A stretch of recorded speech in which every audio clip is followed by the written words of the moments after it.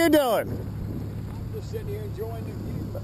Hey, bored is not the word for it. Oh, man. Boredom, boredom, boredom. This is the last day of the week that it's going to be okay. It's going to get cold. Well, I mean, this is the only non-wind day. Oh, really?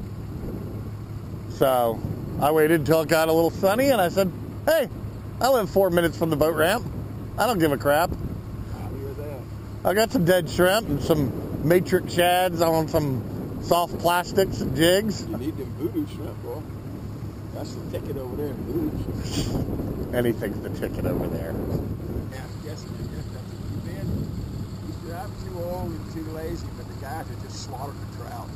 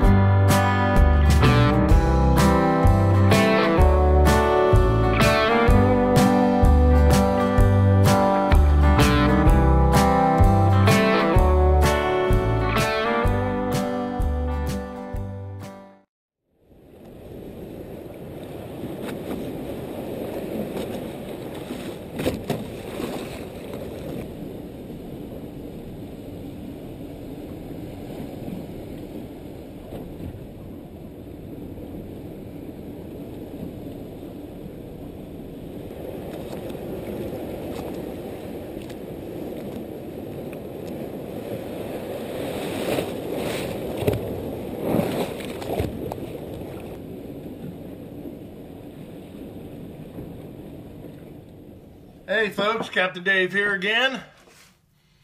I just wanted to show you something that I did and pass on some information. This is a Daiwa Sealine 900H.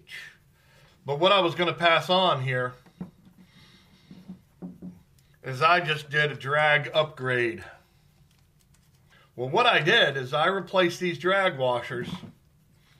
I broke this reel down and replaced the drag washers with carbon fiber drag washers, like Penn drag washers instead of Daiwa. Greased carbon fiber. And it took the drag pressure from pretty much like a max of 20 pound.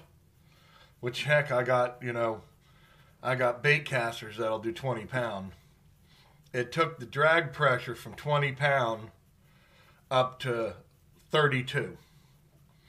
Now, that was all measured by Mr. Alan Tanney out in California from Alan Tanney Reel Repair. That's who I got the drag washers off of. And then I actually replaced this handle. Look at the difference in the handle. Now that's a handle, okay, versus that. I've already kind of tested the drag. This was jerky. Just so jerky. And now with the Penn fiber washers, the drag is super smooth. And before, just to do this, it would be jerky. But now, with the big handle, get ready for summer, folks. We're going after some studs. 200 to 500 pounds. I'll be leaving the dock maybe even at 3 a.m. and fishing at 9 or 10 in the morning.